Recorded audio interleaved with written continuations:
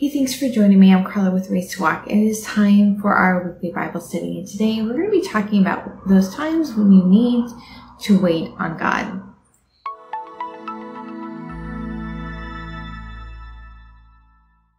But before we get started, a little bit about this channel. Here we share good thoughts about good words, and on Fridays I host a live Bible study on Instagram at Race to Walk, and then I publish 2 videos a week. I publish a replay of those Bible study videos as well as a video about books. So if you are interested in any of those things, be sure to like and subscribe and hit the bell for notifications so you can get updates about new videos.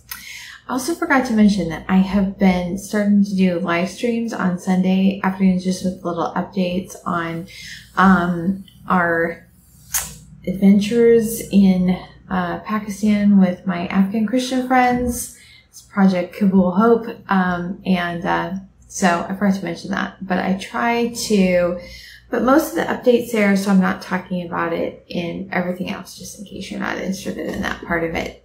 But this lesson is part of our Bible study series on straight pathways. It's going to be in a book published later this year. So if you're interested in that, go to my website at racetowalk.org and sign up for the newsletter, and you will get updates.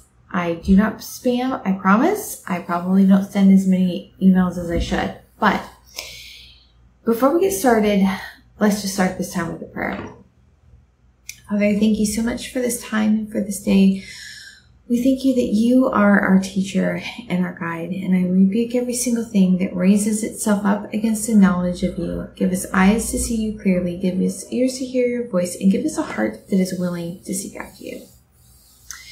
Okay. So we have had a couple lessons in this series so far, and this is really an exploration of how you can know God's plan for your life and how you can know that you're walking in His will. And in the first lesson, we talked about sometimes we can be in the middle of difficult situations, and sometimes we get ourselves in those difficult situations, but sometimes we can be doing what we think that God wants us to do, and we've been confident that God wants us to do, and we find ourselves in the middle of a mess. And we had a lesson about how do we know we're in His will, and if we're going through some trials, does that mean that we're not? And we talked about sometimes that going through the trials process is actually part of God's plan, how He has to develop qualities in us that brings us to a point where we can carry and be prepared and ready for the thing that He has for us. We also talked about how important it is not to get hung up on expectations of what you think God has for you, what you think His plan is going to look like. Sometimes we know God wants us to do a particular thing, or we know the end place where we're supposed to go, and then rather than trusting in Him, we try to bring it about on our own. And so when God has given you a promise for your destiny or direction for your life, it's really important to trust Him all along the way, not just say, okay, this is the end and I'm going to go my own way. We have to follow Him along in each step. And so sometimes it's hard to be patient while we're going through that process, the difficult process, and also to continue to follow God in His steps. And we see where we want to go, and we can say, God wants me to go in this direction, but it's taking too long, and we try to jumpstart it. And so sometimes the danger is when we're in the middle of that pause. So the pause, what we see is a delay or a circumvention. Sometimes that is also part of the process. And when you read through the heroes of faith, there are very few people, very, very few people that didn't get tripped up in this particular area. They believe God for the promise, and part of what the problem was is that they did believe it so strongly that they just went for it, and they caused some problems for themselves. So even the most faithful, like Abraham and David, they got off track once in a while. and tried to do things in their own way. They had stumbles along their journey. For some, like Joshua, that precipitous action without checking in with God at each step resulted in consequences that could be corrected. So Joshua, when he lost the Battle of Ai, he went to God and said, okay, what's the deal? And God told him. And so they addressed the issue and went forward. And for Moses, that stepping out of the plan caused a loss of the promised blessing. And Moses came right to the edge of the promised land, but missed out on actually going in because he was supposed to bring water from the rock, right? And he did what he had done before. He hit the rock instead of speaking to it. And because he did that, he lost the blessing. That may seem a little, odd to us. He kind of did what God told him to do, but it wasn't the way he told him to do it. And I think that's an example to us that we have to make sure that we are always, step by step with him. So when we imagine ourselves in the biblical account, it's sobering to realize just how seriously God is about his people following his guidance rather than doing whatever seems best to them. And so we set out along the path that God has put in front of us. We have to learn not only to follow his direction, but also his rhythm. And sometimes there's a pause. There's times when we're actually supposed to go and do, right? But then there's also times when we're to wait and we let God work out those situations. So Psalm 62 is actually a prayer for those times. And more than that, it's a prayer for those times when everything seems to be against us and there is no justice to be found. My soul waits in silence for God only. From him is my salvation. He only is my rock and my salvation, my stronghold. I shall not be greatly shaken. So the psalmist begins the prayer by saying, my soul waits in silence. And when we are in a waiting period, it's usually because we have to. I don't know anybody. I don't know anybody that would wait out of choice, right? Why would you want to wait for something? And if we had our way, we would just go, do, and be done. Like, if we had complete control over it, that's what we would do. But waiting is a big part of life, actually. And it's something we all have to do at one time or the other. We have to wait on other people. We have to wait for events and for situations to work out and process. And when I became a parent, like a big part of my life became waiting. You have to wait at doctor's offices, wait at school pickup lines, wait, to go pick them up for practices and when they're with their friends. There's a lot of waiting, a lot. I think if you've never been in a situation where you do actually have to wait for other people and it's just not all about you, you're probably going to be a pretty unpleasant and self-centered person. We all need to learn how to wait for other people, I think. But what we do with that time while we're waiting plays a big role in shaping not only our own character, but how we interact with others and with God. So we can wait out of necessity, but it doesn't always mean that we wait well. And sometimes, we can begrudge that wait or become resentful and hold the person that we're waiting for hostage to that resentment. Abuse comes in a lot of different forms, and you can actually be abusive in how you handle your waiting. Like if you go and are interacting with somebody's life, being enough a part of their life that you are waiting for them in whatever it is that they're doing, but then you aren't happy about it and you are like holding that over their head and poisoning whatever joy they would have had in that particular situation or in that interaction. Not only are you ruining the chance for the fellowship and the connection that you could have with that person, but that is actually abuse. That's abusive. It's emotional abuse. And sometimes we don't think about that, but it is. We think that if we're not like yelling or being physically abusive, that's not abuse, but it is. It's emotional manipulation. It's abusive. It's actually, I think, at least if a person is being hit, they know that they're being abused and it's wrong. But when you hold somebody, their emotions hostage with, like every interaction, like, I'm doing this thing for you, but you're not being grateful, and this is my time, and I could be doing all these other things, then they are not as likely to recognize that that actually is abuse. And you personally aren't going to be as likely to recognize that that's abuse. And so anyway, I think that's one way that we can really misuse that waiting period. And sometimes we wait and we learn to fill the time in waiting with doing. And so in that case, we're really not waiting at all.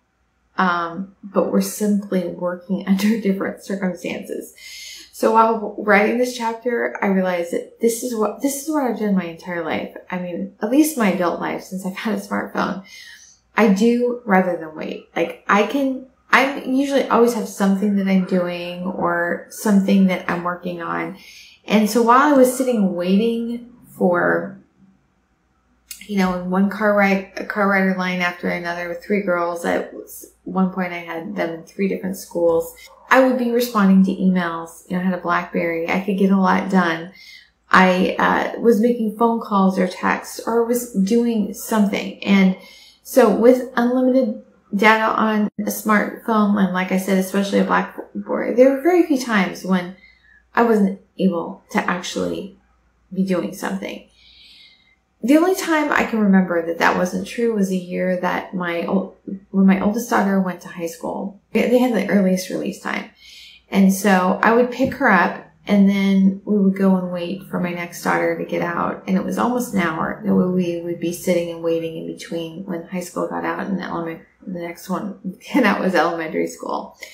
And so she would get out first. I would pick her up, and she'd sit in the car, and we'd just sit there and wait, for my youngest daughter. We would just talk, or she would share with me. I don't know that I really talk so much, but she would just share with me about what happened in the day and what was going on with her friends, and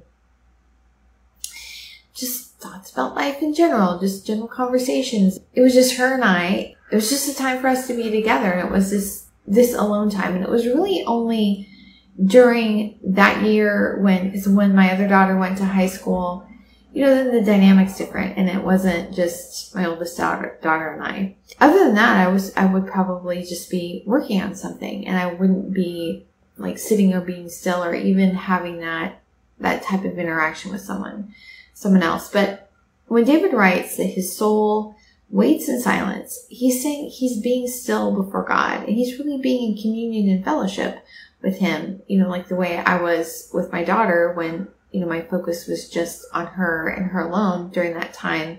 So he's waiting in silence, and he's communing with his Heavenly Father, and he's waiting, not worrying about doing or about all the striving. He's waiting, not worrying about doing or all the problems in life. He's just being still. He's abiding, not striving. And this is what it means to wait in silence. It talks about, and the New Testament writers talk about that too, but they phrase it in just a little bit differently. So how many of us do that? I know that I really don't all that often. I probably do it kind of rarely, especially recently when there's so much stuff going on, and it's really hard for me to slow down. I was telling a friend, I can't even really watch TV anymore because it just goes too slow, and my mind is just going, and I have all these different things that I need to be thinking about or doing, or at least making a list of things I need to be doing. But sometimes even my devotions, I have to really focus and be purposeful about trying to set everything aside, because it's really easy for me to focus on production and producing. It's like, how many chapters did I read? And, how many minutes did I pray? And did I pray for the right number of people, and for the right verses for them, and for how long? And, plans for study are good, but they can also be a hindrance if they are focusing on completing the plan rather than connecting to the one who is the source of the plan. And so we have to practice learning how to be still and abiding in God. And it's not something that you can just read about and then just turn around and do. It's something that we actually have to practice and become. It's like, it's a being. So let's continue in Psalm 62, verse 3. How long will you assail a man that you may murder him, all of you, like a leaning wall, like a tottering fence? They have counseled only to thrust him down from his high position. They delight in falsehood, they bless with their mouth, but inwardly they curse. So here David is making his complaint to God about people who are plotting against him. And the important lesson here is to recognize that we don't have to pretend that we're just all good, that we're just so forgiving and magnanimous about, this wrong other people are doing to us and, having these pious prayers. If we're upset about it, it's okay to tell God. This is what David's doing. He's upset. He is upset and he's telling God about it. We are not telling God anything he doesn't know. When we do that, he already knows. He already knows that what our feelings are really like. And he's just waiting for us to be honest with him. But the qualifier is that we have to be honest with God, right? These are things that we should be saying to him, not necessarily to other people. We pour out our hearts to him.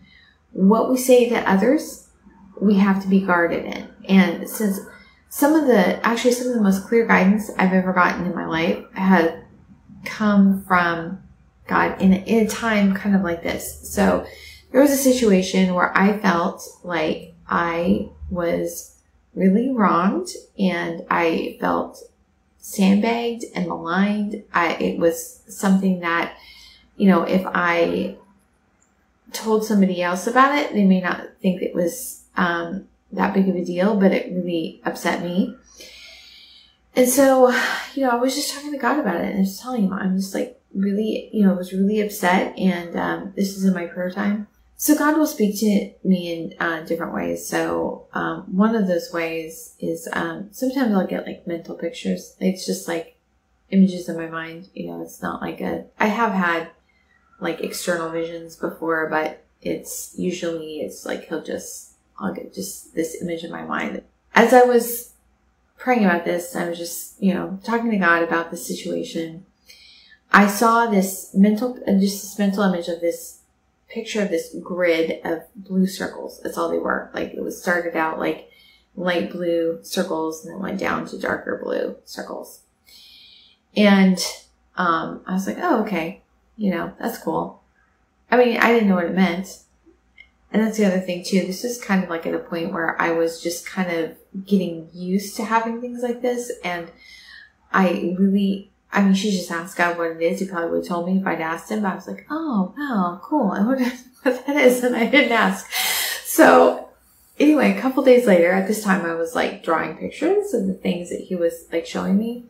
So a couple days later, I was drawing it out. And when I was drawing what I had seen, and my drawing skills aren't that great. And so, it's probably the reason why he gave me something so simple to draw, because that was something that I could manage. But as I was drawing this, I saw it again. And it was, I just thought of this now as I'm saying this.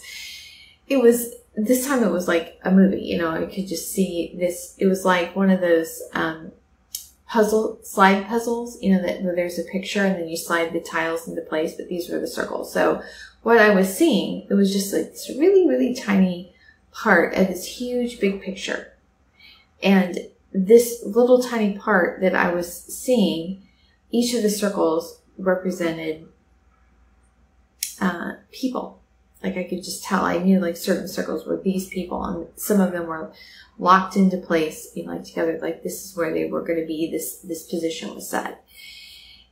But then these other circles were being moved still. And, it was like God was saying to me, you're not in your spot yet. You have to be ready to be moved. What I just realized as I was just telling you this, that I can't remember what chapter it's in. It's a chapter with David's giving I want to say it's Genesis 38. That may not be right.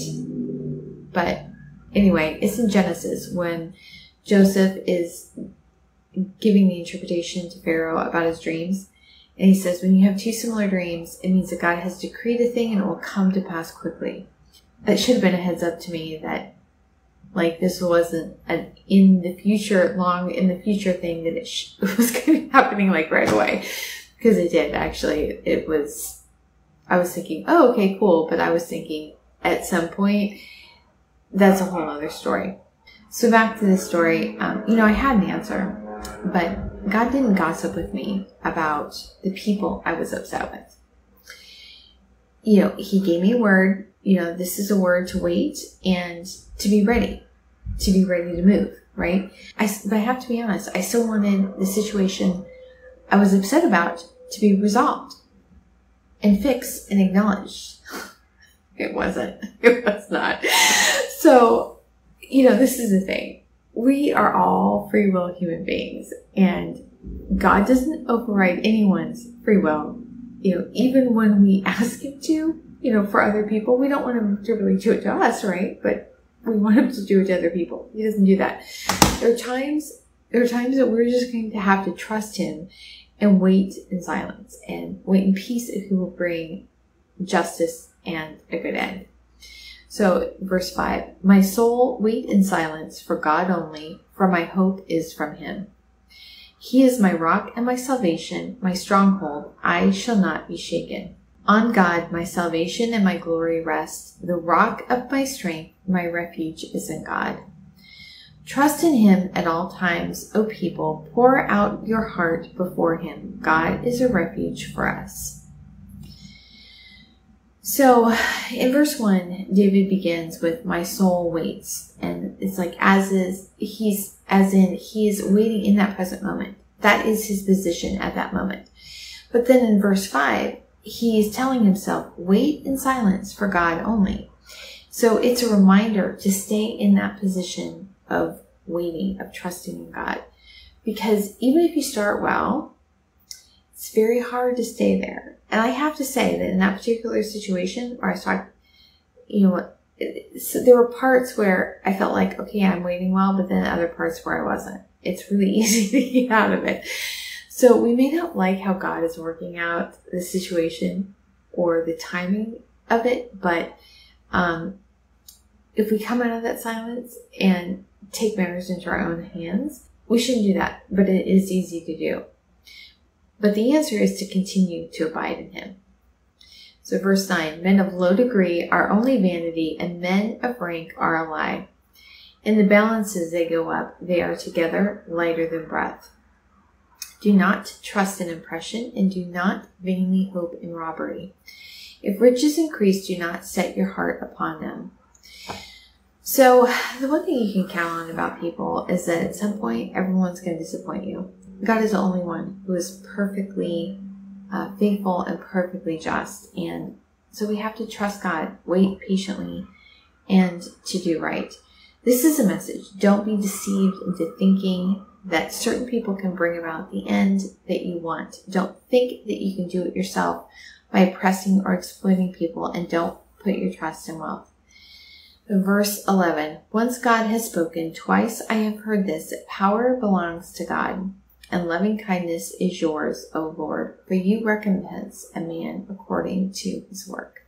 David ends with an acknowledgement that not only does God alone have power over all, but that he has compassion on us. The word translated as loving kindness in the NSAB, the NIV translates it as everlasting love, and the NET as loyal love. The translation in my interlinear Bible app from Hagios Tech, I've mentioned this in a couple. Actually, I have a video, my 5 favorite Bible study apps, and I talk about this interlinear app in that. It translates that as mercy. So the Hebrew word is hesed, which I'm probably not saying that right. It has this sound at the beginning. My Afghan kids that are were doing reading, they've helped me with some of the Persian letters. And it has a similar sound to it too, and I don't really say that very well either. So anyway, it's from the Strong's number is Strong's 2617, and it means kindness by implication towards God, piety rarely by opposition, reproof, or subjectively, beauty, favor, good deeds, kindness, merciful, mercy, pity, reproach, a wicked thing. And so this verse reminds me of Romans chapter 2, verse 4, where Paul writes that it is the kindness of God towards us that leads us to repentance. This is a net translation. Or do you disregard the riches of his kindness, tolerance, and patience, not realizing that God's kindness leads you to repentance? So in the last part of verse 12, David writes that God recompense a man according to his work. Other translations render this word as reward or repay. This is another word like the Hebrew word mishpat, which can mean either justice or judgment, depending on the context. So, it can be a positive or a negative for us because, God he's perfectly good and he is perfectly right. And we choose how we experience that perfect truth. Will we experience justice and vindication or a negative justice? Will we receive a reward or be paid for wrong actions? So what David writes about in Psalm 62 is the same thing. Jesus is speaking of in John 15. So these are the words of Jesus in John 15, verse 5. I am the vine, you are the branches. The one who remains in me and I in him bears much fruit, because apart from me you can accomplish nothing.